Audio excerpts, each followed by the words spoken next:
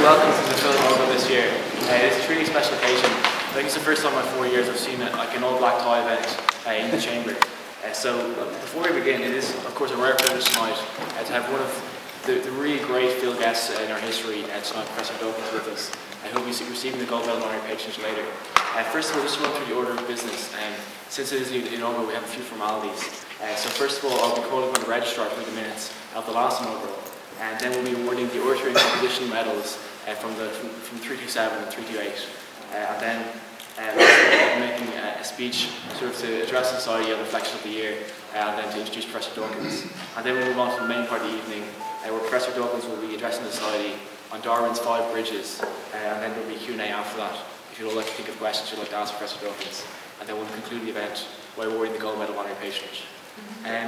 So without further ado, I'd like to call upon now the registrar to read the minutes of the last inaugural meeting.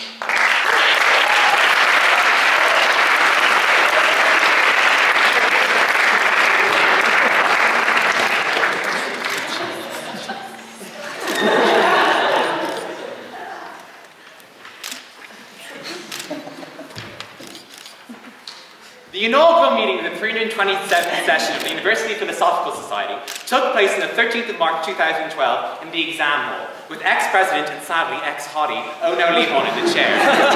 The minutes were read but never signed because the supposed host for the evening, David Nars, was too intent on hogging as much attention as possible for himself to do what he's meant to be doing, which was hosting the event. The topic for the inaugural was a paper entitled A Pluribus Unum, out of many, one, delivered by United States Democratic leader Nancy Pelosi.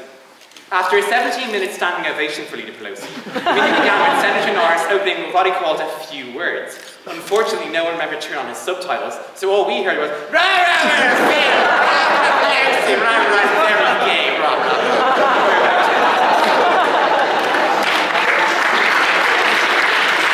Provost Linda Hogan then made what I can only assume was a deeply ironic speech about how the Provost is being the defender of the Phil's right to free speech, sending apologies to the Provost himself, who was too busy being hot, boring, and a douche to attend. Then President O'Leary was the next to speak, who, after giving a wonderfully self-indulgent history of the Phil, introduced Leader Pelosi by comparing the United States government to the Phil itself.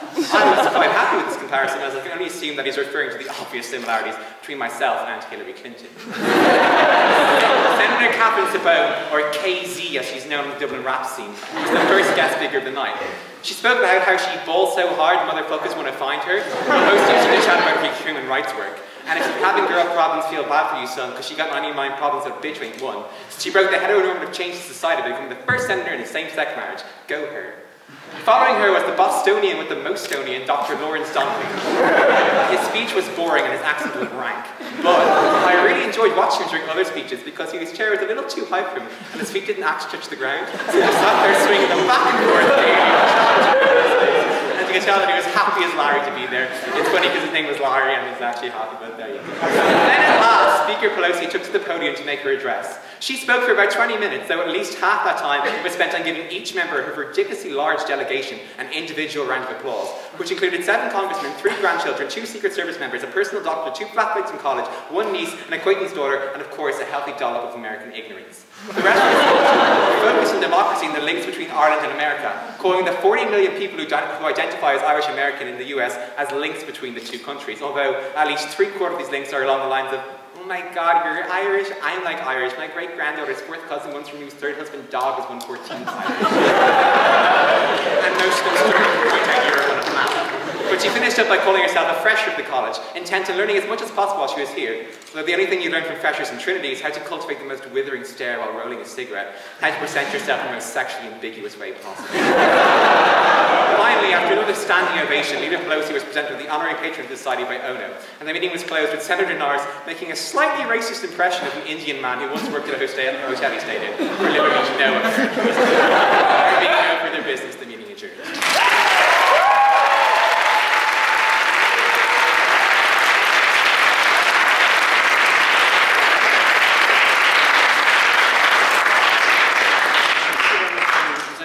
Signing these minutes as a full accurate account of the last inaugural meeting.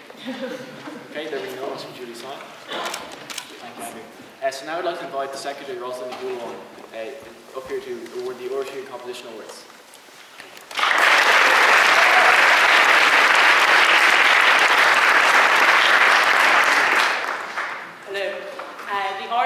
composition medals are the highest accolade that the Phil awards to its student members. This evening, one medal of composition to award for excellence in paper reading is selected by the Bram Stoker Paper Reading Club, and 3 medals of oratory for excellence in chamber speaking at our Thursday night chamber debates.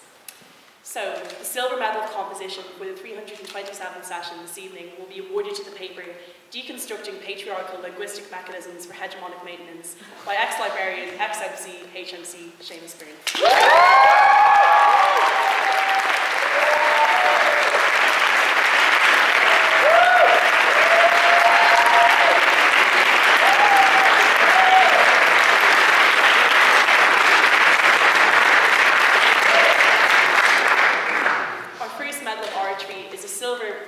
Medal of Oratory for the 325th session and will be awarded to ex-debates convener, ex-MC and honorary member of the Society, Jonathan Wise.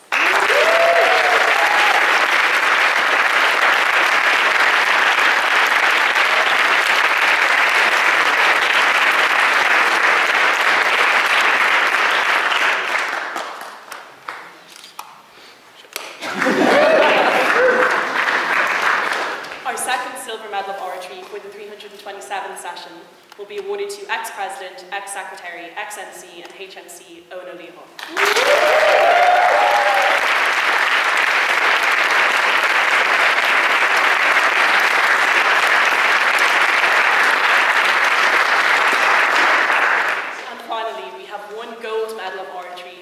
Exceptional chamber speaker for the 326th session, which this evening will be awarded to ex-debates convener, ex-schools convener and HMC David Byrne.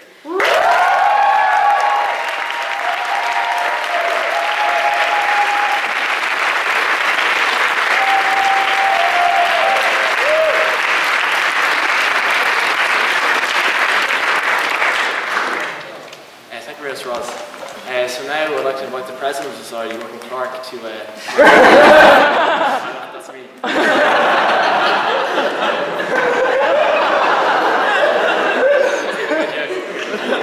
So I don't think any of you really came here to see me speak tonight. I was hoping for some more protest. Okay, so yeah, let's go on. So basically the tradition of the inaugural paper is that, like, originally it would have been that the President would give a paper to the Society. But you'll be pleased to hear that the way we've revised in the last 2 years is not to centre around the President, but to centre around a much more interesting guest.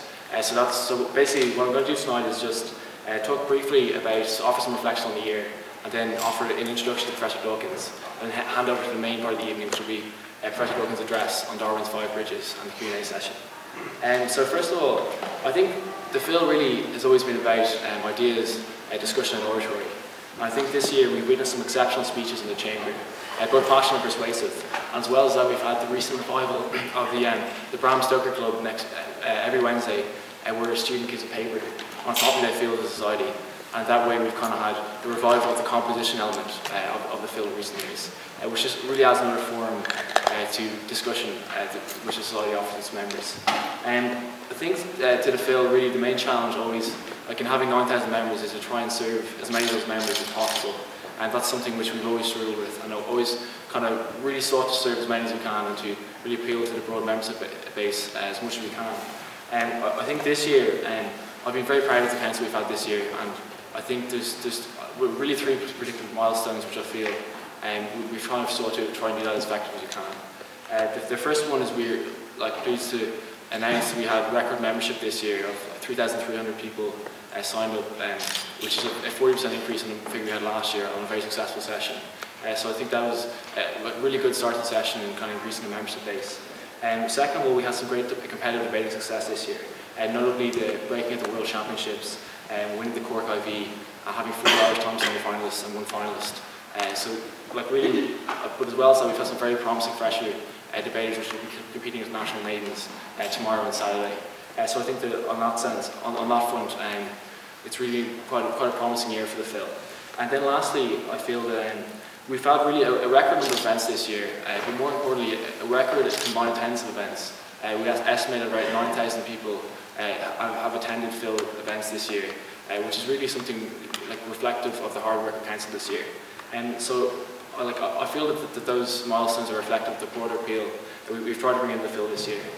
We've served kind of to break away from just serving the R-Spot crowd and really, I think it's fitting tonight. Like we've tried to sort of Hamilton crowd too, and that's why it's fitting. I think that Professor Dawkins here for our inaugural, one of the greatest scientists in the world, really. So I guess like what we've tried to do this year is kind of have a diverse range of speakers. We've had speakers from fields as diverse as music, sport, theoretical physics, politics, acting, economics, literature, and mathematics, with guests ranging from the Prime Minister of Sweden to the first African in space. But I'd like to thank, first of all, most importantly, I'd like to thank our council and extraordinary members. I feel that any success this year has been completely down to their dedication, their talent, and their warmth. So if you please entertain a round of applause for our council and extraordinary members this year.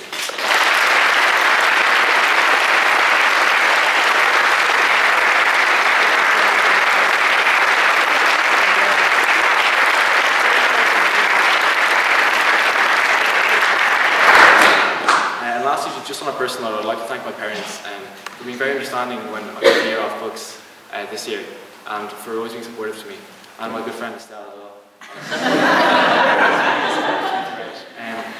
But yeah, I guess just kind of like really just in conclusion, this is the last real public event of our year, and there's really no guest I'd rather have at the Phil Inaugural than Professor Richard Dawkins here. Rather embarrassingly, I tried to invite him many times in previous years in Phil. I tried numerous different tacks over the last couple of years too. But we got there in the end. I'm not a science student, but I'm going to try now to attempt to give Richard an introduction. So essentially, as an evolutionary biologist, Professor Dawkins has broadened our understanding of the genetic origin of our species. And as a popular author, he's helped lay readers understand very complex scientific subjects on the whole. Professor Dawkins has popularised the gene-centric view of evolution. In his books, The Selfish Gene and The Extended Phenotype, he presents the idea that the remedial selection happens not at the individual level, but at the level of DNA. He's had a very distinguished academic career, both at Berkeley and at Oxford, and he's now a respected voice of atheism and the Vice President of the British Humanist Association. So ladies and gentlemen, for all those reasons, I'm now proud to introduce you. It gives me great pleasure to speak on the topic of Darwin's 5 bridges, Professor Richard Dawkins.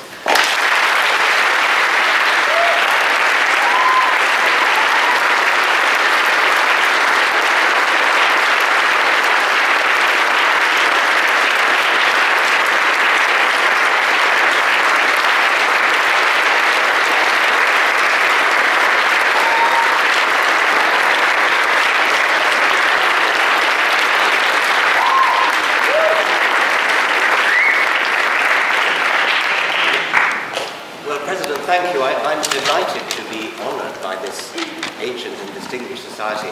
I have a certain trepidation as to how the registrar may write up. Having heard him on Nancy Pelosi and her retinue, I hadn't heard minutes of a society quite so frankly written. One chord he did strike with me was the thing about the chap whose feet didn't reach the floor. There's a lovely, do you know Lady Adel Remembers, a beautiful book, a sort of ironic memoir of an aristocratic lady. And we the readers, know about what's really going on, but she, the author, Lady Adel, doesn't. And she has a sister called Mipsy. And she describes a Mipsy as having legs so short that they didn't reach the ground, unless she was standing up, of course.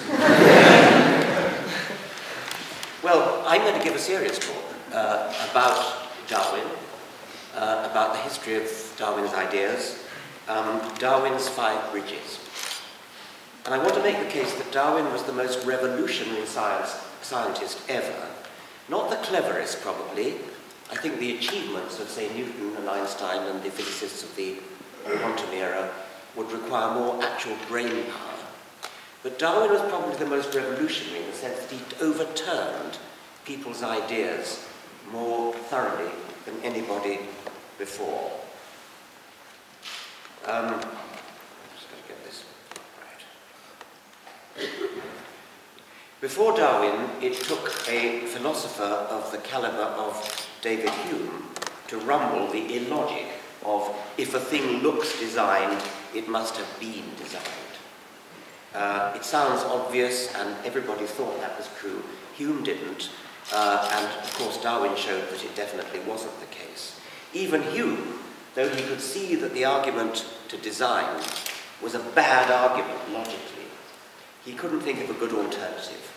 He could see that it was bad logic to say, because something looks complicated, because the things that we know are complicated, like watches, are designed, therefore living things must be designed. That's just bad logic. But it was Darwin who came along after Hume's death and showed what the alternative was. The argument from design was familiar to Darwin, whose cohort of Cambridge undergraduates were forced to read William Paley on natural theology. William Paley had this idea: if you're walking along and in a field or a moor and you come across a watch, you pick up the watch, and you open it up and you see cogwheels and springs and nuts and bolts and things. And you realise that it's made for a purpose. It's obviously made, obviously designed, no alternative to that. And Paley said, how much more so then would an eye or a heart or a kidney have to be designed? And Darwin, of course, showed the alternative to that, which is, of course, natural selection, cumulative natural selection. Natural selection is the process by which, in any generation of animals or plants or bacteria or fungi, whatever you like, there's variation, genetic variation. Some individuals are better equipped by their genes to survive and therefore pass on their genes, and therefore every generation serves as a kind of filter of genes. The filter or sieve of genes sieves out those ones that are good at surviving. And good at surviving for a gene means good at building a body that preserves it, propagates it, reproduces it. And so as generations go by, animals get good at doing whatever it is they do. Birds get good at flying, fish get good at swimming, dolphins get good at swimming, moles get good at digging, monkeys get good at swinging through the trees, and so on. There are different ways of making a living. But all these ways of making a living are fundamentally the same thing going on. It is preserving genes, specifically those genes that make them good at making a living. So every animal alive, every human alive, every plant alive, can look back on a long line, an unbroken line of successful ancestors. It's a sobering thought. It's an obvious thought, but it needs saying that not a single one of your ancestors died young, not a single one of your ancestors failed to copulate heterosexually at least once. Plenty of other animals failed in all those respects. Plenty died young, plenty never got a mate, and so on. But not a single solitary one of your ancestors did. And you have inherited the genes that made them successful in surviving, getting a mate, and rearing the children, if that's appropriate for the species. Now, it's important that the process is cumulative and gradual. You can't have sudden jumps. You can't have something like an eye springing into existence, perfectly formed, like, who was it, sprang from the head of Zeus? Venus, wasn't it? I think. Come on, you're classicals. It's got to be gradual. Each generation has got to be just a slight improvement on the one before.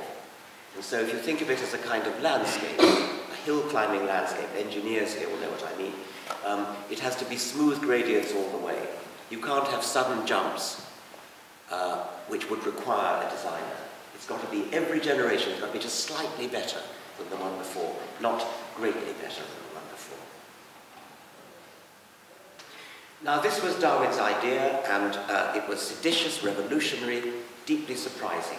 And yet it eluded not just Hume in the 18th century, but every philosopher, every mathematician, every scientist who'd ever lived before the 19th century. It was an idea that came independently into the prepared minds of at least two 19th century naturalists, Charles Darwin and Alfred Russel Wallace.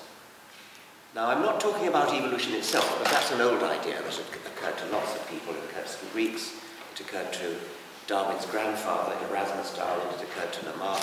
Plenty of people have thought of the idea of evolution, but not in a very Darwinian way. But nobody had thought of natural selection. Nobody had thought of this non-random process whereby the generations improve because their genes equip them to survive better than their rivals. But Darwin and Wallace were not the only 19th century writers with claims to priority for the idea of natural selection. I'm going to argue that they actually did have priority, but claims could be made, have been made, for others. Patrick Matthew and Edward Blythe, for example. Edward Blythe was a naturalist, like Darwin and Wallace. They were all naturalists. They weren't philosophers. They didn't do it in an armchair, although I would argue that they could have done. The idea of natural selection is an idea that actually could have occurred to somebody from the depths of an armchair. It could have occurred to Aristotle, but it didn't. It had to wait for field naturalists, Darwin and Wallace, and arguably Patrick Matthew. No, not Edward Blythe. Edward Blythe was a naturalist, a tropical naturalist like Darwin and Wallace. He did his work in India, whereas Darwin and Wallace did it to Darwin all over the world, Wallace in South America and Southeast Asia. Blythe, however, although he understood about natural selection, he thought of it as a purely stabilizing force. He thought of it as a negative weeding out. He thought of natural selection as penalizing those individuals who didn't survive, but he never thought of it as driving evolution in a forward direction. So in a way, Blythe was an anti-evolutionist. Indeed, he was an anti-evolutionist. He thought of natural selection as preserving God's creation in its pristine, archetypal state. He was the very opposite of an evolutionist. Patrick Matthew was closer. He was a Scottish horticulturalist. He grew apple and pear trees in Scotland, and he wrote a book in 1831 on naval timber and arboriculture. His idea was that you could breed better trees for building wooden ships for the Navy. And he recognized that the principle of artificial selection, which everybody knew about, farmers know about it, dog breeders know about it, rose breeders know about it, and Matthew was arguing for it in breeding trees. Matthew recognized that you don't have to have a breeder. The process by which people breed Pekingese and poodle dogs, or turn cabbages into cauliflower and broccoli and Brussels sprouts. They're all the same species. Cabbages, cauliflower, Brussels sprouts, broccoli, kohlrabi, they're all descended from the wild cabbage Brassica oleracea. Astonishingly different. And that shows the power of selection, artificial selection. What Matthew realized, and then Darwin realized, was that you don't actually need a human breeder. Survival will do the work. Survival will do the trick. You could get the equivalent of breeding a dachshund from a wolf by natural selection, favoring those that survive. Matthew did not, like Blythe, Matthew did not see natural selection purely as a stabilizing negative force. He even went so far as to speculate that, quote, the progeny of the same parents under great differences of circumstance might in several generations even become distinct species incapable of co-reproduction. Well, when The Origin of Species was published in 1859, Patrick Matthew protested at Darwin's failure to cite him, and Darwin punctiliously did so in later editions of his book. Darwin said that Matthew clearly saw the full force of the principle of natural selection. But having read Matthew's words, I'm left wondering, did he really grasp the immense power of the discovery that he'd made? Did he appreciate that natural selection is the answer to the great riddle of existence? Did he see it as the explanation for all of life, the destroyer of the argument from design, Paley's argument? If he had, wouldn't he have published it in a more prominent place than the appendix to a manual on naval timber? Wouldn't he have trumpeted it from the rooftops as arguably the most important idea anyone ever had? On the contrary, Matthew seems to have found the idea so obvious, almost trivial, as not to need discovering at all. He complained about Darwin's, as he thought, ripping him off, in a letter to the Gardener's Chronicle. He didn't choose very sort of prominent places to publish these things. A letter to the Gardener's Chronicle of the 12th of May, 1860, he wrote, "To me, the conception of this law of nature came intuitively as a self-evident fact, almost without an effort of concentrated thought. Mr. Darwin here seems to have more merit in the discovery than I have had. To me, it did not appear a discovery. He seems to have worked it out by inductive reason, slowly and with due caution to have made his way synthetically from fact to fact onwards, while with me, it was by its general glance at the scheme of nature that I estimated this select production of species as an a priori recognizable fact, an axiom requiring only to be pointed out to be admitted by unprejudiced minds of sufficient grasp." Well, with hindsight, we might be tempted to sympathize. I mean, it is a very, very simple idea. But where T.H. Huxley, on closing The Origin of Species, movingly said, "How extremely stupid of me not to have thought of that," Matthew's response would seem to be the Victorian equivalent of "big deal, someone else is new." Is this the response of a man who, 7 years before Darwin, found himself in possession of the central unifying idea that dominates all biology, explains everything about life? I imagine a sort of fanciful parallel. Imagine a 17th century ancestor of Patrick Matthew, a contemporary of Newton, who, I'm imagining this ancestor of Matthew was a physicist, and he saw an apple fall in his orchard because the Matthew family had been cultivating apples in Scotland for several centuries. And this fancied ancestor of Patrick Matthew watched the apple fall and conjectured that the earth exerted an attractive force on apples, pulling them towards it. Well, if he had then written a letter to Newton, indignantly claiming priority for the theory of gravitation, Newton, who was, by the way, a less generous man than Darwin, that's putting it mildly, would rightly have given him short shrift. This physicist, Matthew, confined his theory to apples, or at best objects falling towards the earth. He lacked Newton's grand vision of the same force acting throughout the universe, responsible for the elliptical orbits of planets, stars in their courses, ultimately for the very structure of the universe itself. So although I sympathize with those who claim some priority for Matthew, I think he has been unkindly treated by history, but I would not credit him with full priority. He wrote in a much more obscure style than Darwin, but we can't necessarily blame him for that. But I think he just didn't get it. He just didn't grasp that this was the most important principle anybody ever thought of for explaining life, all of life, human life, animal life, plant life, and so on. Alfred Russel Wallace, 1823 to 1913, was different. He discovered natural selection later than Matthew and later than Darwin, but he does have a genuine claim to be up there with Darwin and Newton among the immortals. When Wallace hit upon natural selection, he was in no doubt of its immense importance for the whole history of life. The style of his writing is very, very similar to Darwin. You probably know the drama, you probably heard the drama of how Wallace wrote a letter to Darwin. What Wallace thought of that natural selection, wrote a quick paper about it, and sent it to Darwin, of all people, because he thought Darwin would be interested.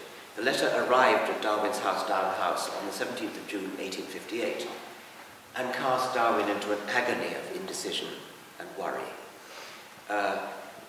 It's one of the more creditable and agreeable episodes in the history of scientific priority disputes, precisely because it wasn't a dispute, although it so easily could have become one. It was resolved amicably, with heartwarming generosity on both sides, actually especially Wallace's. Wallace's paper in 1858 hit Darwin like a lightning bolt. The similarity between their thinking was uncanny. Wallace even used the phrase struggle for existence. He devoted great attention to the exponential increase in numbers, as Darwin did. Exponential increase in numbers. The population grows and grows and grows. The food supply of other commodities is limited, and therefore competition becomes strong. Therefore the fittest survive. And Wallace's language, as I say, could have been Darwin himself writing.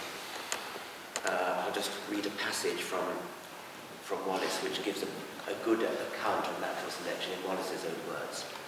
The powerful retractile talons of the falcon and the cat tribes have not been produced or increased by the volition of those animals, but among the different varieties which occurred in the earlier and less highly organized forms of these groups, those always survived longest which had the greatest facilities for seizing their prey. Neither did the giraffe acquire its long neck by desiring to reach the foliage of the more lofty shrubs and constantly stretching its neck for the purpose, because any varieties which occurred among its antitypes with a longer neck than usual at once secured a fresh range of pasture over the same ground as their shorter-necked companions. So you get the idea. It's a very clear illustration using giraffes as an example. Even the peculiar colours of many animals, especially insects, so closely resembling the soil or the leaves or the trunks on which they habitually reside, are explained on the same principle. For though in the course of ages varieties of many tints may have occurred, yet those races having colours best adapted to concealment from their enemies would inevitably survive the longest. We have also here an acting cause to account for that balance which occurred in nature. A very fashionable idea today, the balance of nature. Wallace and Darwin, long ahead of their time. Historians of science have suggested that Wallace's version of natural selection was not quite so Darwinian as Darwin himself gave him credit for.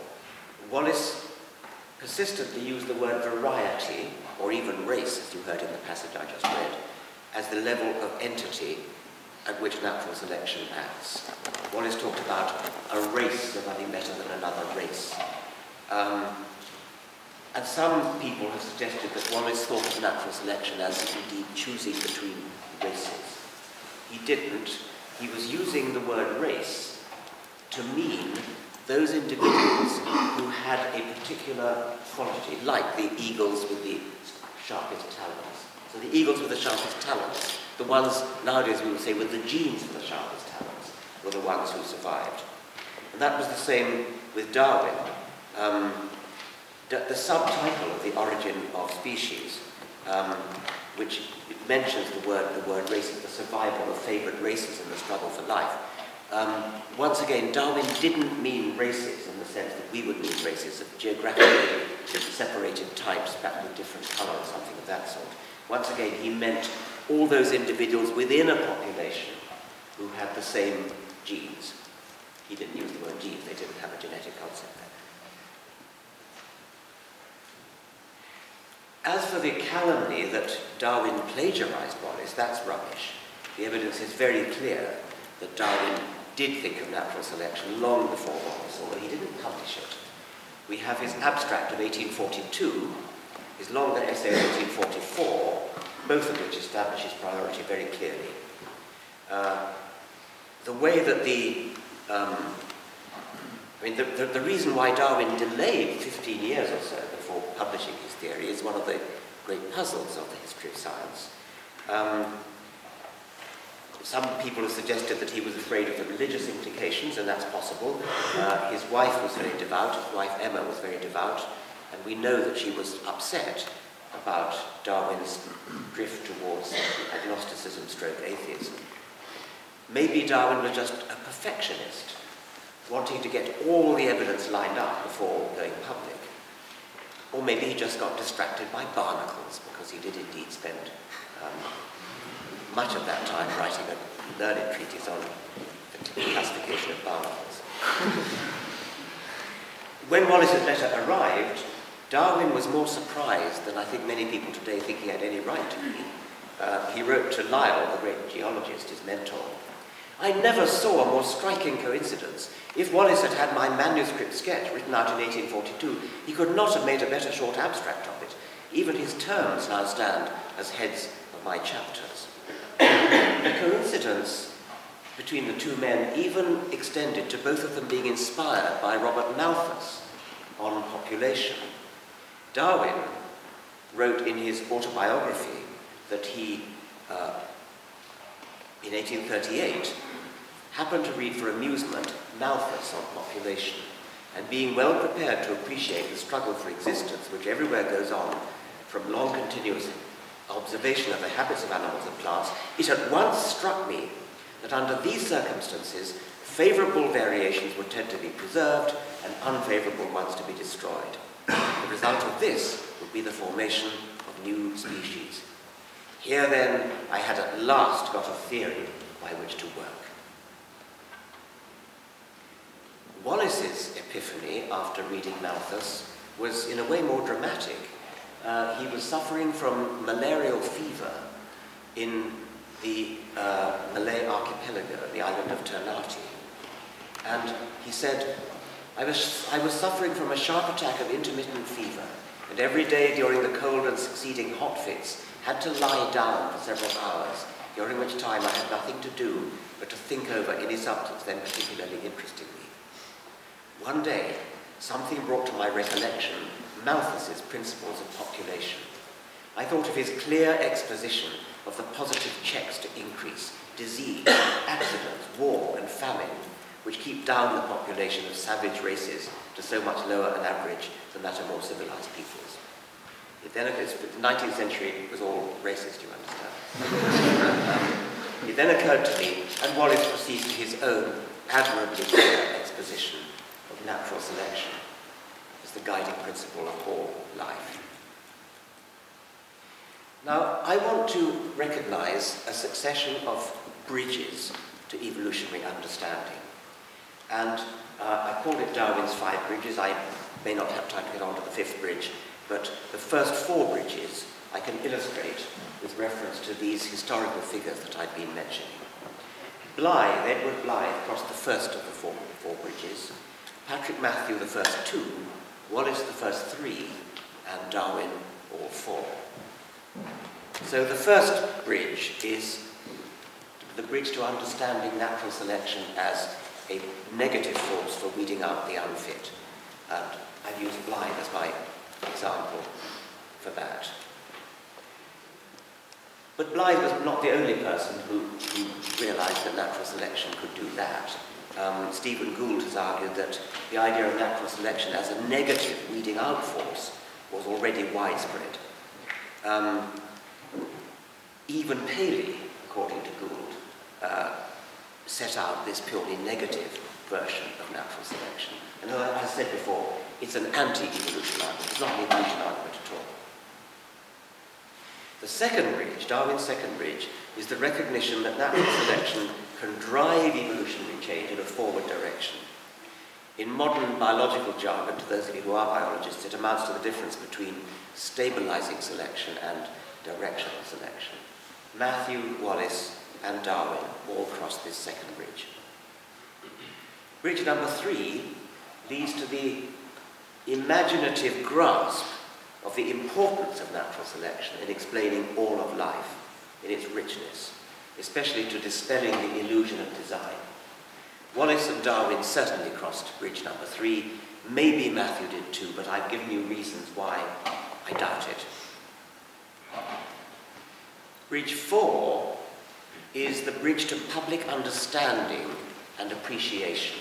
And I want to say that Darwin crossed this one alone, in 1859, by writing The Origin of Species.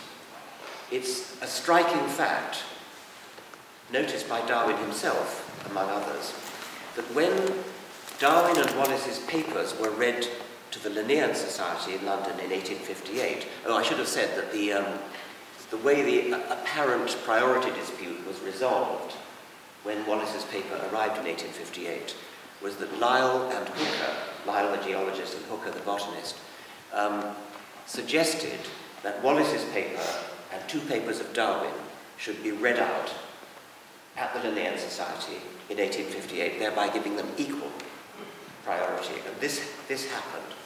But Darwin himself noted that nobody paid any attention, even among the professional biologists of the Linnean Society.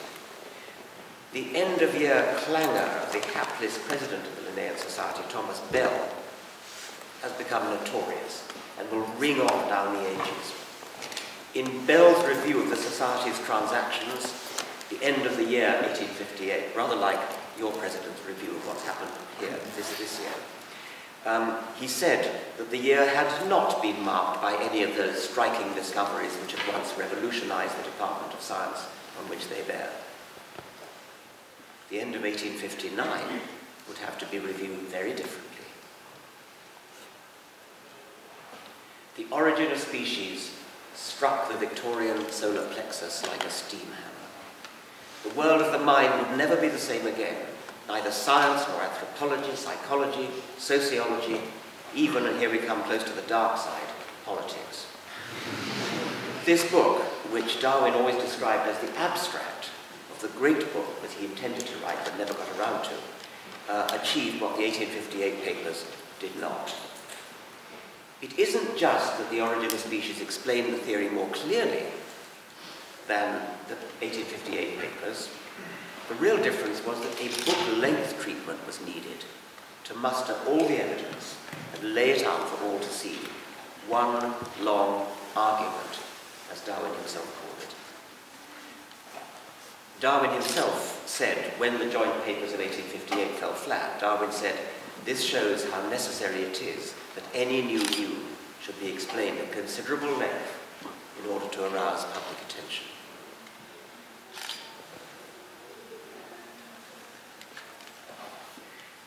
And is there a fifth bridge which Darwin himself never crossed?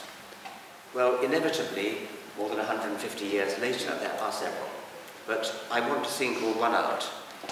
This is the bridge to the so-called neo-Darwinism of the modern synthesis. The modern synthesis was a synthesis of Darwinian natural selection and Mendelian genetics, and it took place in the 1930s and 40s, and quite a few different people, both sides of the Atlantic, were involved in it.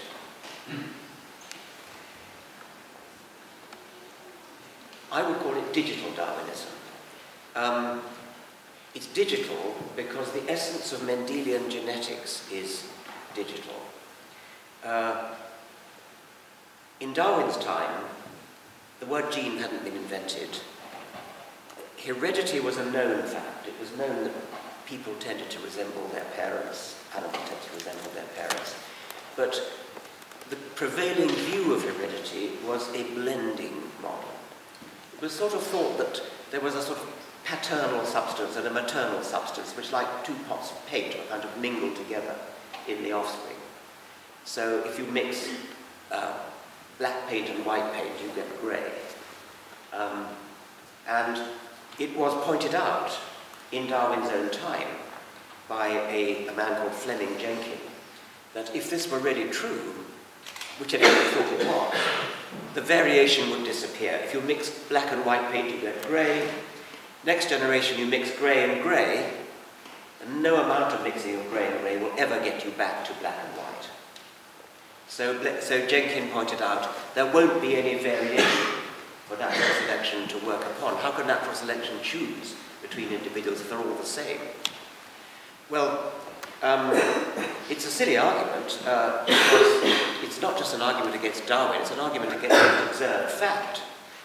I mean, we do not, as a matter of fact, observe that we are more alike than our grandparents' generation, which we should be, if that premise were correct. So clearly the variation does not disappear. But nobody really understood why it didn't disappear. until the genetic work of Gregor Mendel, the Austrian monk, who was a contemporary of Darwin, was rediscovered in 1900. Mendel published his work in German. It would have been the rescuing of Darwin from Lennon-Jenkin. Darwin was worried about Lennon-Jenkin, but he couldn't think of the answer, and he proposed all sorts of wrong answers to the problem of blending inheritance. If only Darwin had read Mendel, he would instantly have tumbled to the solution, which is that genetics is digital. A gene is either there or it's not there. They don't blend. A gene from your grandparents passed straight through your parents to you, or didn't. There's no half measures. There's no blending. Either you got a particular gene from your paternal grandfather, or you didn't. That's a yes/no answer. Once you understand that that's how genetics works, that genetics is digital, then there's no problem with variation disappearing. The architects of the genetic view of the modern synthesis were R.A. Fisher, J.B.S. Haldane, and Sewell Wright. And they were the founders of population genetics, which I'm calling digital genetics. Sewell Wright, I've got a slide, but I'm not showing slides, obviously, in this talk. There's a nice picture of him with a guinea pig on a table in front of him, because he worked on guinea pigs.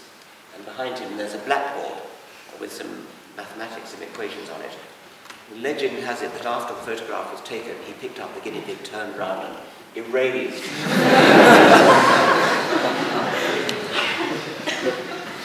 Sort of symbolic of something. But even those three founding fathers, Fisher, Haldane and Wright, didn't realize quite how digital genetics really is. DNA is digital within the genes, not just between genes that we have digital genetics. Within every gene, every single gene is exactly like a computer tape. It's quaternary rather than binary, but apart from that, genetics has now become a branch of information technology.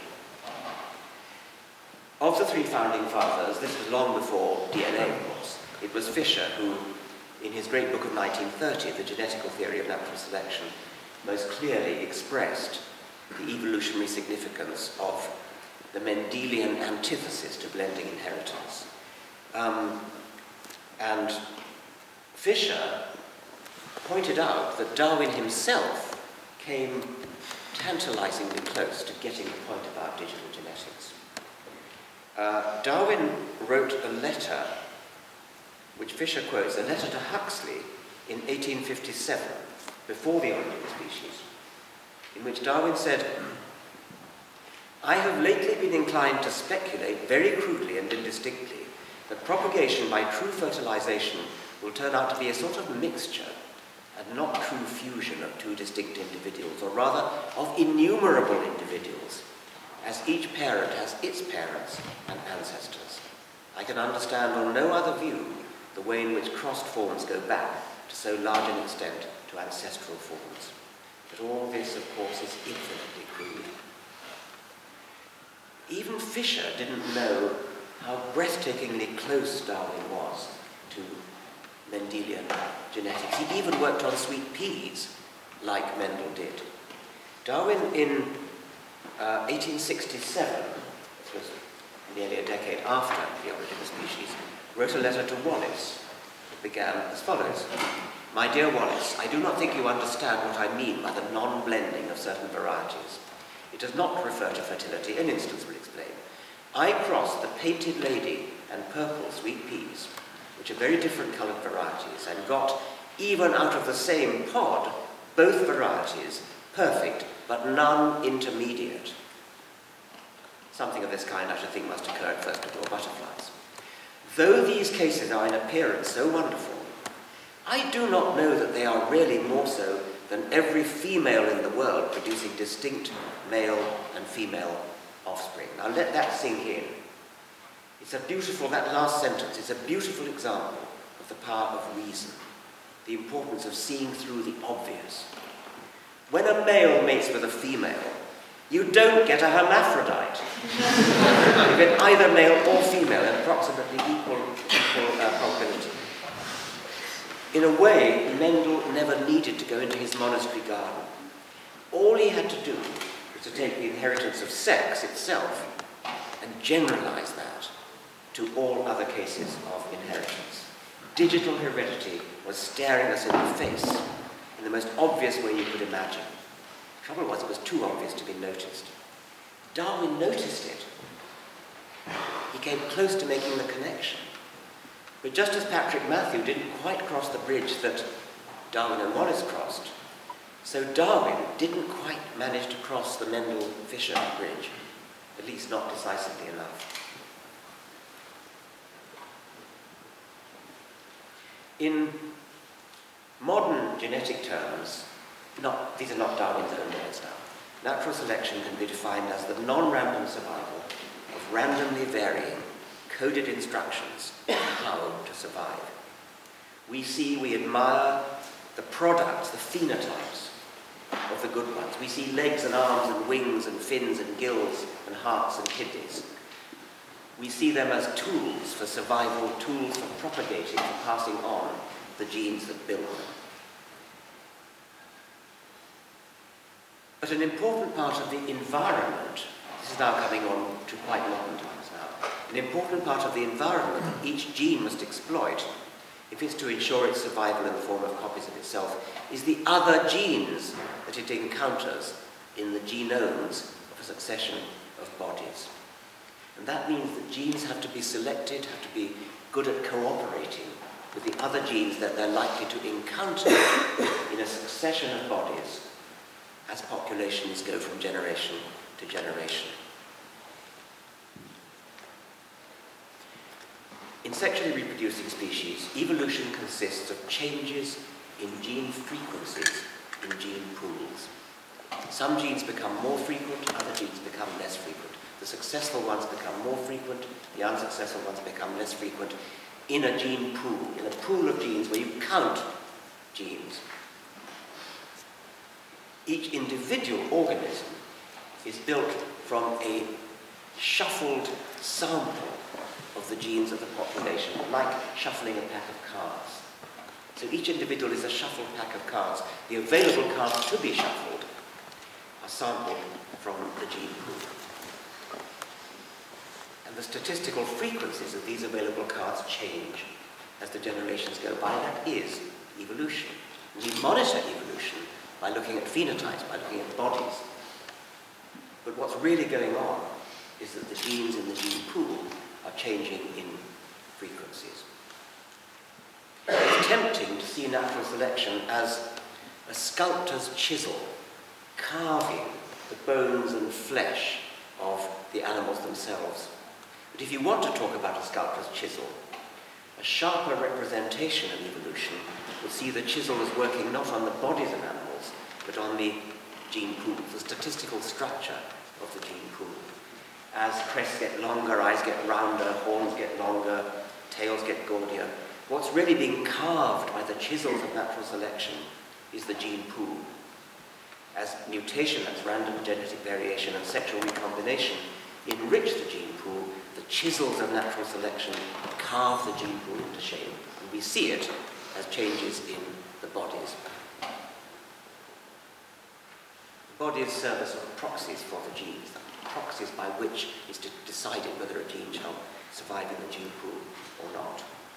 The species gene pool can be looked at as a database which becomes a storehouse of information about the environments of the past, the environments in which ancestors survived and passed on the genes that helped them to do so.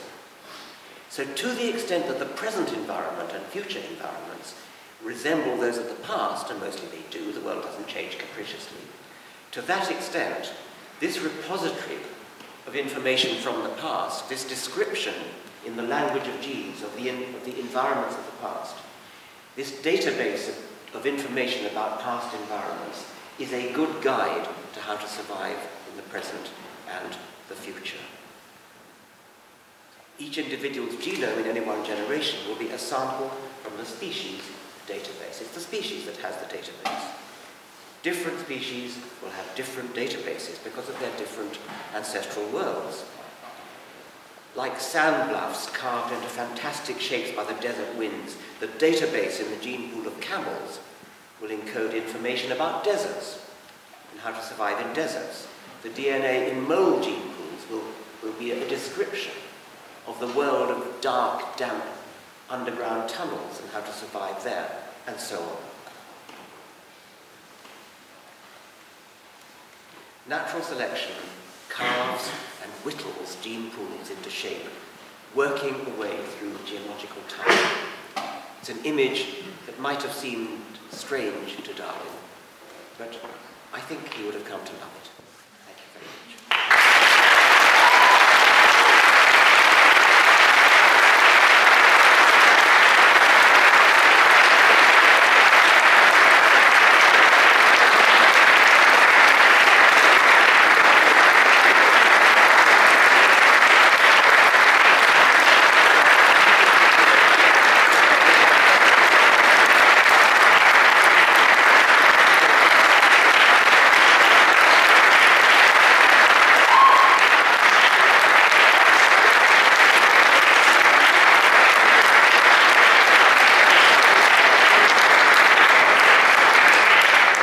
Any questions?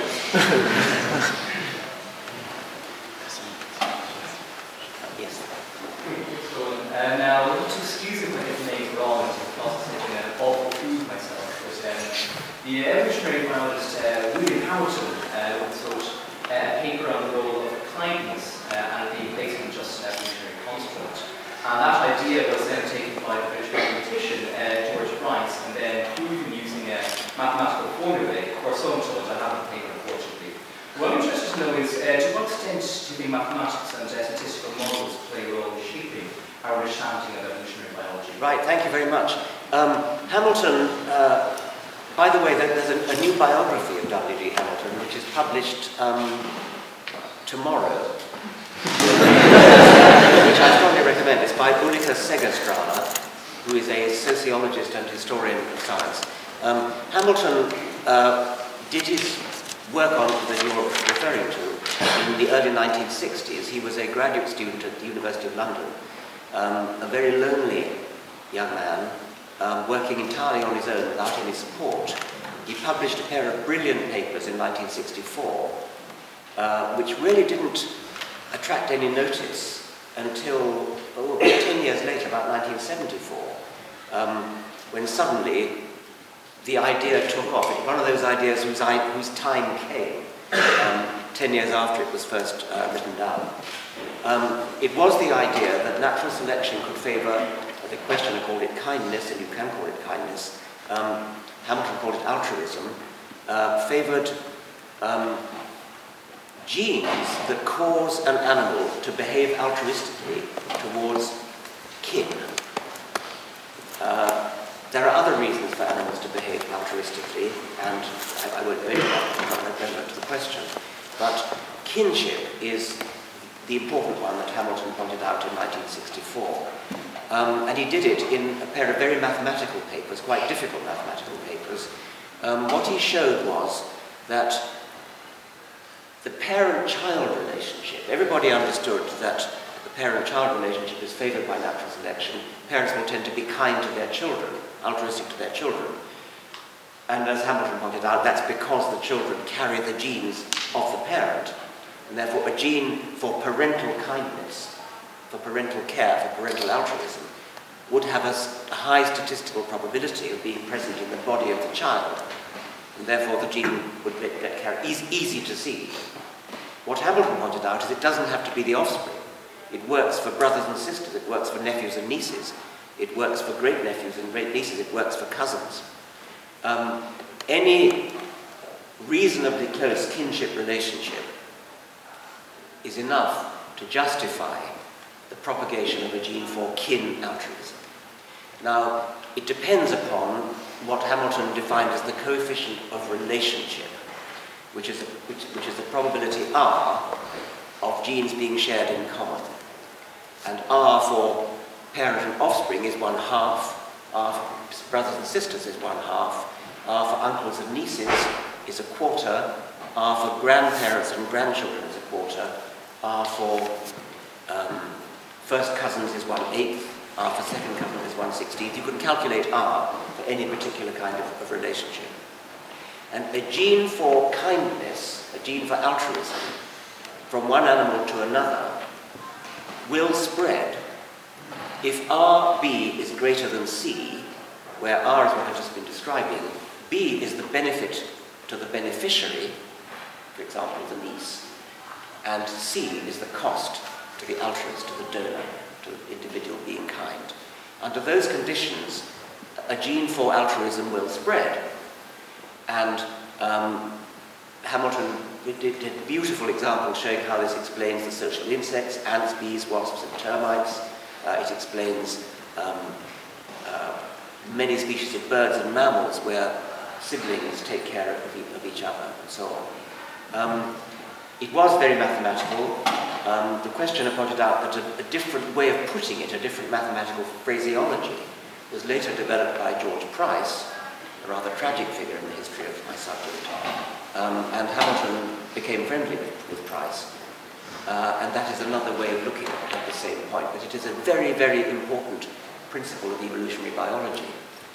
And I would make one further point about it. It follows logically and inevitably from the neo-Darwinian synthesis of Fisher, Haldane, and Wright that I mentioned to you. It's not, as many people have misunderstood it to be, it is not a kind of additional theory that you can take or leave, or that you require additional evidence for. You cannot have the neo-Darwinian theory without kid selection, without Hamilton's idea. It follows as inevitably as Pythagoras' theorem follows from Euclid's axioms. You cannot have Euclidean geometry without the Pythagorean theorem of the square and the hypotenuse. Anybody who gets out a ruler and goes around measuring right-angled triangles to see whether Pythagoras got it right is wasting his time. The same is true of anybody who actually does empirical work to see whether Hamilton got his sums right. He got his sums right. The only question is whether the RB greater than C terms, whether the values of B and C that you plug in for particular animals lead to altruism towards cousins or nephews or whatever it might be. Yes. Just thanks so much, Professor Dawkins, for coming tonight. Despite the beauty and explanatory power of the 19th century science you allude to, and many people view that sort of indifferent universe concept as super depressing. Given that, do you think there's a merit or value in Eastern philosophy, specifically Buddhism, in terms of thinking about our place in the cosmos? Well, I don't really care whether it's depressing.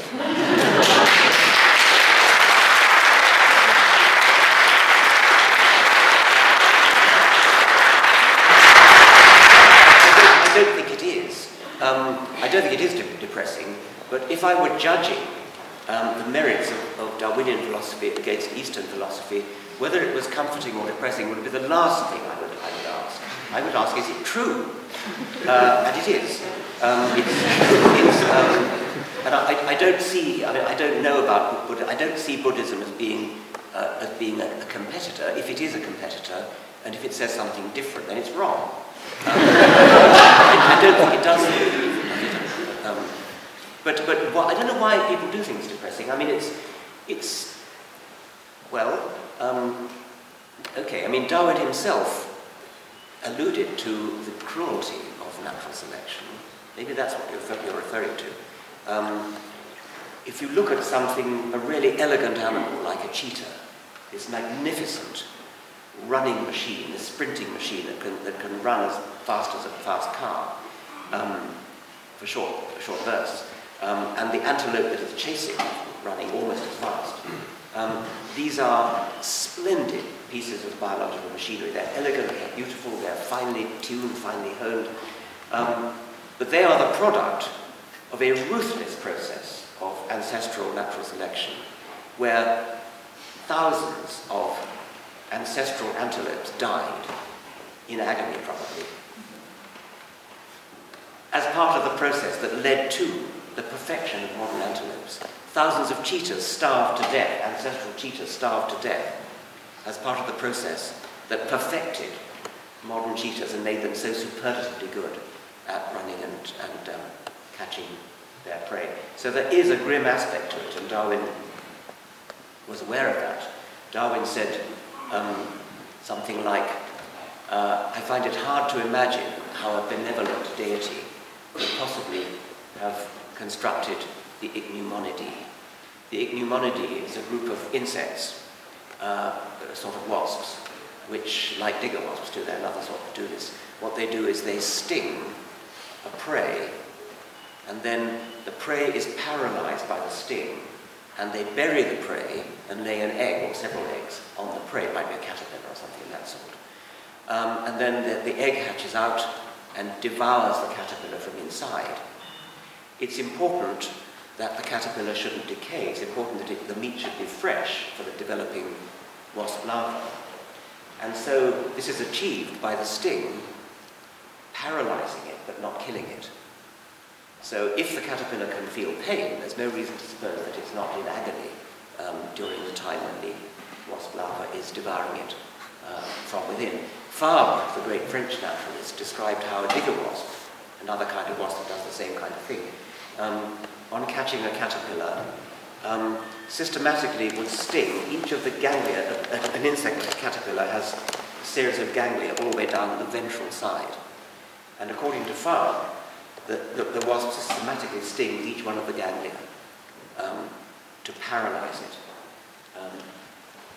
And Darwin knew this, and Darwin thought that natural selection was a very cruel process. Well, if it is, that's tough. It's true. And it's why we're all here. Yes? I just kind of have a question about how you think we should consider evolutionary information about our own species, like humans. So, for example, say in modern feminist theory, we have this idea that, well, men and women, are totally the same, and any kind of differences between them are created by a culture of patriarchy or whatever. And do you think that that we should maybe curtail in certain instances? Also, another example, say when now they're starting to find maybe genes that would make you more predisposed to committing crime. Do you think that there should be a curtailment of our investigation into our own genes? Should be, as it were, censor our science in the interest of political or social welfare. I think it's very, very important to understand that whatever biology may say about such questions as sex differences or any genetic variation in, say, criminal tendencies, that this does not condemn people, individual people, to behave in the way that there may be a statistical difference between, say, males and females. But it would be a terrible fallacy to say that because there might be evolutionary reasons, which there are actually, for expecting there to be differences in male and female psychology, that therefore all females are this way and all males are that way. What we probably got is a pair of normal distributions which are very closely overlapping. It's true that if you look at the biological theory, there are reasons to expect differences in male and female behavior in certain regards. Tendencies to promiscuity versus monogamy, for example. There's a notorious experiment that was done by Darwinian psychologists in America, on an American campus. They got male and female stooges to walk around a university campus and approach students walking around the campus and say they had a particular form of words they had to say. They would approach a member of the opposite sex. So they had female stooges and male stooges who would approach members of the opposite sex and say one of three things. They all began by, I've been noticing you around campus. And I wondered whether you would have a date with me, if you would come back to my room. That was the second question. or would you sleep with me, was the third question. When females, no, when males asked females those three questions, not a single female said yes to the "will you sleep with me," and a minority, I forget the figures, but a minority said yes. These stooges were chosen to be quite attractive. A minority, I think it was, of females said yes, they would have a date. When females approached males with those three questions, 70% of the males said yes to the "will you sleep with me?" So, I mean, that's a colossal difference. Even those who said no in a sort of apologetic tone of voice. Well, this experiment arouses the ire of feminists, but it does seem to be robust. I mean, it's been repeated. And it certainly accords with evolutionary expectation. There are very good evolutionary reasons to expect females to be much more fussy, much more discriminating, much more discerning than males. Really, fundamentally, because a female in a reproductive world where sex is related to reproduction, reproduction is a major investment of a female's time, effort, body, life. A male, theoretically, can sow wild oats and just walk away. And so you would expect natural selection to have favoured male brains that were, had a tendency towards promiscuity, female brains that had a tendency towards being fussy. The empirical data, as I say, do tend to support it. But the important thing is that if you're male, if you're female, it doesn't mean you have to do that. It doesn't mean you have to behave like that. You're free to do whatever you like. You're free to say, I'm female, but I want to behave in a promiscuous way. Or I'm male, but I want to be faithfully monogamous. And many people do that, of course. So I think it's...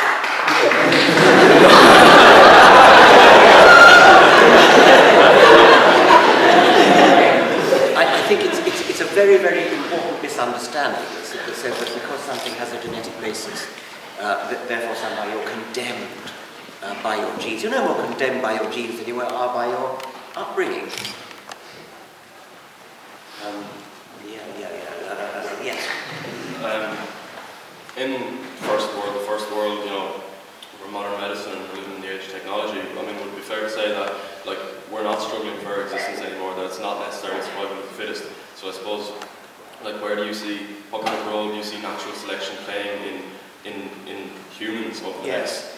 Well, it's true that in advanced countries like this one, where you have doctors and hospitals, it's quite difficult to die young. That means that the obvious cutting edge of natural selection is blunted, because dying young is really what natural selection is about. Dying before you've had a chance to reproduce is pretty much what natural selection is about. Most people in the Western world live long enough to reproduce. Whether they reproduce or not is not up to whether they're alive or dead, but whether they choose to reproduce. Or maybe cultural effects, they may belong to a religion which encourages them to reproduce, or another religion that doesn't. They may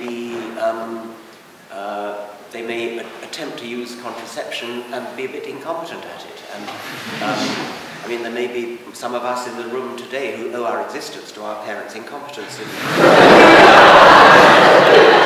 I mean, if there were a genetic component to such incompetence, then by definition we have natural selection in favour of incompetence. It might be general incompetence, or it might be specific incompetence with respect to some particular method of contraception. So I suppose the point I would want to make from this is that although theoretically we have natural selection in favour of something like that, the detail of exactly what's being favoured by natural selection would be so culture-specific, so culture-dependent, that it's very unlikely that the same pressures, the same evolutionary pressures will be going on in 50,000 years' time, which it would need to be if we're going to get a kind of interesting evolutionary change as a result of this kind of thing. So I would think the natural selection hasn't stopped in Western society, but is kind of wavering about in a rather mad, sort of sawtooth, crazy way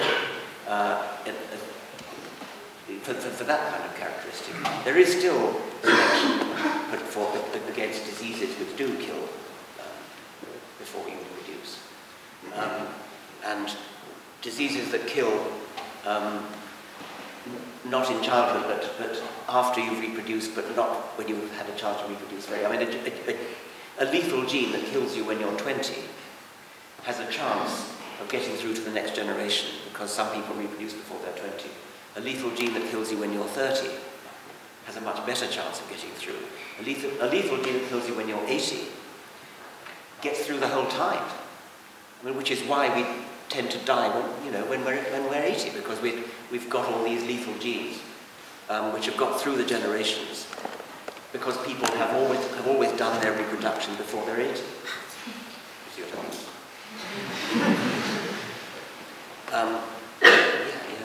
Yeah, definitely. Sorry, with the development of artificial reproduction treatments, do you think about parents intervening with the enhancement of their children's genes? Parents intervening with the enhancement of their children's genes, like designer babies and that kind of stuff. I didn't quite get the, but what sort of enhancement are you thinking of? Genetic enhancement of, genetic enhancement. Right. Do you mean sort of designer babies? That kind of thing? Exactly. Yes. Well, yes. This is a politically sensitive topic, eugenics, and eugenics was all the rage before Hitler, and it's not now. You probably want to make a distinction between negative eugenics and positive eugenics, where negative eugenics would be where you decide that you do not want to have a baby who has say, Huntington's chorea. Huntington's disease is a very, very horrible disease. It's a dominant gene which kills you in middle age. And if you've got it, you're doomed. And if you're a parent who knows that if you're a parent with Huntington's disease, if you're an adult with Huntington's disease, you know that each one of your children has a 50% chance of inheriting it, this terrible, terrible scourge. So if you did have Huntington's disease, you knew you're doomed yourself, but you wanted to know you'd quite like to have a child. What you could do is conceive a child by in vitro fertilization, IVF. In IVF, you get a Petri dish with, say, 10 young embryos, 4-cell or 8-cell embryos. You can extract one cell from an 8-cell embryo and look at its genes.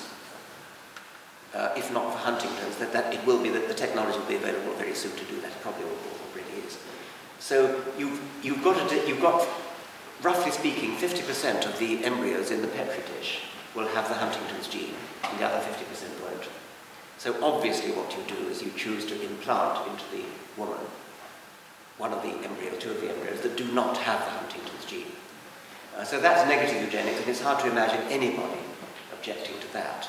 Positive eugenics, where you say, I want to have a baby with blue eyes, or I want to have a baby who's good at mathematics or good at music or something like that. That's probably not yet very feasible yet, but it will be. A lot of people object to it. I'm one of those who doesn't really object as strongly as others. I mean, I can't really see the harm in saying, or put it this way, we are already quite accustomed to the idea that parents who want their child to be musical drill the child to have music lessons and insist that the child practices the piano, whatever it is. And so we're already accustomed to the idea that parents have a certain right to educate their child in the way that they want, to make the child into a good musician by education. Now, I think you could object to that. You could say, well, poor child, don't force it to practice the piano if it doesn't want to. But if you accept that forcing the child to have music lessons is okay, then it's not obvious to me why giving the child musical genes in the first place would be any less moral than that. Now, you could probably find good reasons against it. However, that's an unfashionable view, and most ethicists are against the idea of positive eugenics. I don't think any serious eugenicists are against, ethicists are against the idea of negative eugenics. You spoke briefly there about the theory of evolution. I was wondering what your thoughts are on Kurzweil's idea of singularity. Yes, I don't know much about it. It's clearly a rather science fiction-y idea. It could be right.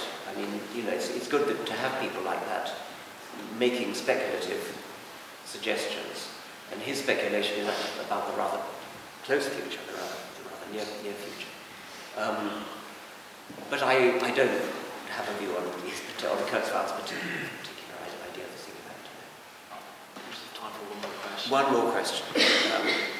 I think the chap with that. Thank you. I'd like to be non-scientist who's learned tonight. Thank you very much. I'm more than happy to come from the fact that I have 6 million sperm type 1. I like that. Can I ask you, you talked about perfection of the cheek, and you finished your talk with talking about chiseling of genetic code and so forth. Does evolutionary biology take us to perfection? Or where do you go? Right. Perfection is a difficult concept. Sorry, you used the word. Yes.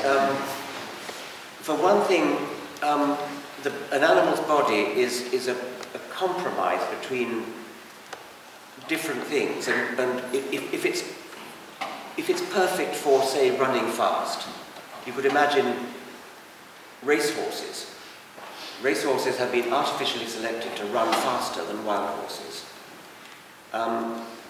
But the price of that is that their legs break. And so, as long as they are kind of cosseted and looked after by humans, then you can select for a quality like fast running in racehorses. But it wouldn't work in nature. There would have to be a compromise between being very good at running and very good at not having your legs break all the time. Similarly, you can select Friesian cows to give hugely more milk than wild cows ever would. And the cost of that is that the bred cow has this great swinging thing between its back legs that make it very bad at running, so it would get eaten by the first lion that came upon it. So perfection you have to see as a compromise between different pressures, and it's very obvious in things like the compromise between looking beautiful to attract the opposite sex, like a peacock, and being efficient at getting away from predators. And the peacock's hopeless at getting away from predators. It's got this great burden on its back. So that's one reason to not expect perfection. There are others. There's the legacy of history. Natural selection cannot look to the distant future and say, there's perfection over there, we'll head for it. It doesn't do that. It blindly follows the path of least resistance. It blindly follows immediate benefit. So, I mean, a beautiful example of this is the recurrent laryngeal nerve. If there are medics here, you'll know what this is. It's a nerve. It's a branch of one of the cranial nerves. It comes from the brain, and the end organ is the larynx, the voice box. But it doesn't go straight there. Instead, it goes down into the chest, loops around one of the main arteries in the chest, and then goes back up again to the larynx. That's a wasteful and pointless detour. That's bad design. In a giraffe, that's a detour of an extra 15 feet. I've actually assisted in the dissection of a giraffe's neck in order to trace the distance of this nerve. Indeed, it does go all the way down. It goes within an inch of the larynx. Instead of just going straight there, it goes way, way down, roaring past the larynx, down into the chest, all the way down the giraffe's neck, turns around and comes straight back up again. Now, that's the legacy of history. That's because in our fish ancestors, the most direct route from the brain to what was then the equivalent of the larynx, fish don't have a larynx, but they're then equivalent of the larynx, was south of this particular, equivalent to this particular artery. So that was then the most direct route. As the mammals, as the terrestrial vertebrates evolved from the fish, the neck got longer and longer and longer. By millimeter, the neck got longer. And fish don't have a neck. As the neck evolved, the additional cost of 1 millimeter of diversion, of detour of this nerve, was negligible. Economists will notice the marginal cost. The marginal cost of an additional millimeter of diversion was negligible compared with the very considerable cost of the embryological upheaval it would have taken to change the entire embryological development of this nerve. So the recurrent laryngeal nerve is a legacy of history. It's an imperfection. Any designer would be sacked for such a piece of bad design. And there are lots of examples. I mean, a famous one is that the retina, the vertebrate retina is back to front. This again is legacy of history. The mollusk retina, something like an octopus or a squid, has the retina the right way round. Otherwise, the eye is very similar. We have a camera eye with a lens and a retina. But in the octopus eye, the photocells, if you can call them that, face towards the light, and the wires leading from the photocells to the brain come backwards, which is where any sensible engineer would put them. But in the vertebrate eye, the photocells face backwards, and the wires that connect the photocells, the rods and cones, to the brain run over the surface of the retina, presumably getting in the way of the light. They're not too badly because we can't see after all. And then they dive through the retina into the optic nerve in the so-called blind spot. Well, that's atrociously bad design. And again, it's a legacy of history. It's something to do with the way eyes originally developed. They did it differently. Octopuses and vertebrates developed eyes quite independently of each other. And because of the different ways in which they did it at the start, vertebrates carried on because the marginal cost of turning the retina around would have been huge.